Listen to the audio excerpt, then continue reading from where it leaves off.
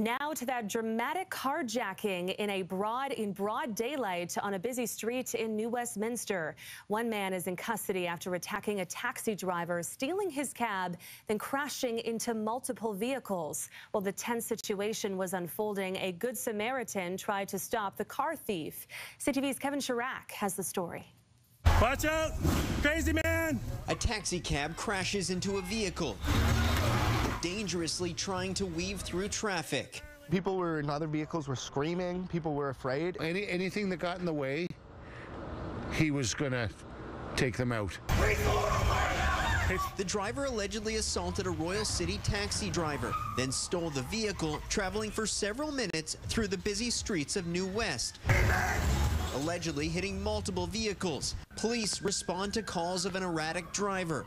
Bystander Matthew Phillips says he had no choice but to step in. So I said, well, now this guy's banging and clanging, and he's right in the corner there. So I said, I gotta stop. I gotta slow this guy down. Is that the one? That's the one right there. Okay. So I grabbed one of my unopened beers, which is a tall can, a Danish beer, which I didn't want to waste. And I went like this here. Phillips, a former football player, says he acted on instinct. Seen here, he hurls the tall boy in the driver's direction. I waited and I timed it and I threw that beer the beer right through the window, and it went right there, and I know it hit him. Seconds later, multiple police vehicles corner and trap the driver.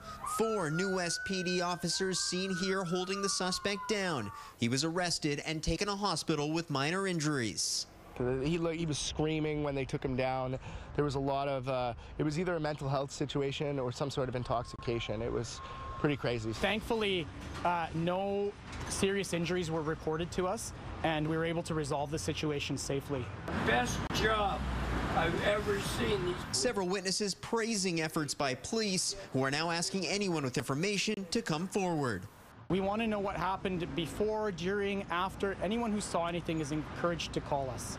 A representative with Royal City Taxi says the driver who was assaulted and carjacked is shaken up but recovering in hospital with minor injuries. Kevin Chirac, CTV News, New Westminster.